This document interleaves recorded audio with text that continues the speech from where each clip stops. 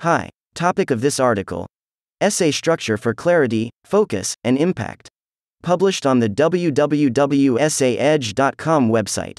Editing and proofreading service for applications for admissions to college and graduate school.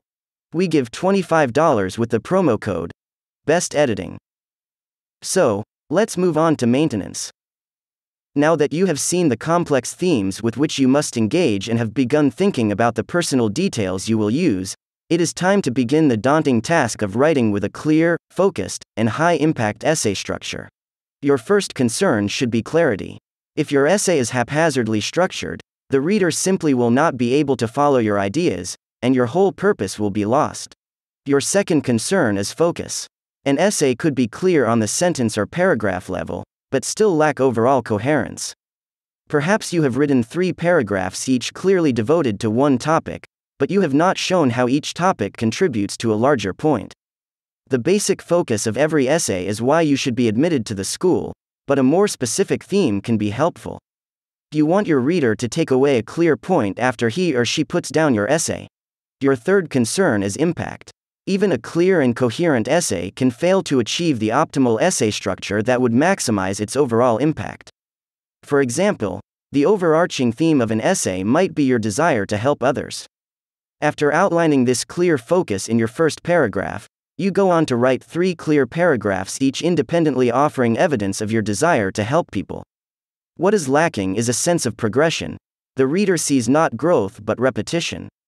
To maximize impact, your structure must allow each point to build upon previous points, thereby improving not only your essay's flow but also the overall force of your argument. It is important to remember that these 3 areas overlap. You do not achieve the optimal structure by treating each one as an isolated step, but must keep each one in mind as you plan your essay structure. The first subtopic, Overarching Themes, explains how to identify and incorporate the underlying principles or fundamental ideas that will give your essay focus. The second subtopic, Organization, details specific approaches to integrating your content in a clear and logical way. The third subtopic, Narratives, deals with the tricky issue of incorporating stories and anecdotes in an admissions essay and getting the most out of your details. The final subtopic, Paragraphs, explains how to structure individual paragraphs for maximum effectiveness and how to write the important transitions that affect your essay's coherence and impact. Essay Edge Extra. The deceptive appeal of a chronological essay structure. At face value, the chronological approach seems great for all parties involved. The writer has the easy job of reconstructing his personal history precisely as it happened, and the reader can follow the resulting piece with little effort. It is very possible that a chronological essay will turn out to be ideal for your material because your life unfolded in a way that complements your themes. However, you should not feel bound to tell your story in the order in which it happened. Here are some specific pitfalls of which you should be aware. You may be including too much. If you start with, "I was born on," and proceed to recite your life's history, you have probably included a great deal of unnecessary information. Your essay might be boring and monotonous. The most enjoyable essays have a sense of drama, which usually requires a more creative structure. Perhaps the introductory paragraph sets up some problem, and the subsequent paragraphs detail attempts to solve that problem. On the other hand, a chronological structure seems inherently like a list. You show less thought and effort. It is obvious to the reader when an essay has been crafted with care and insight.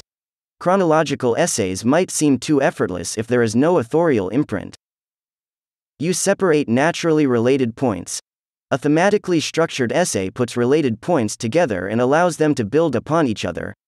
Unless your life developed along thematic lines, a chronological essay would sacrifice the synergy that juxtaposing these points would create. Words of wisdom from admissions officers.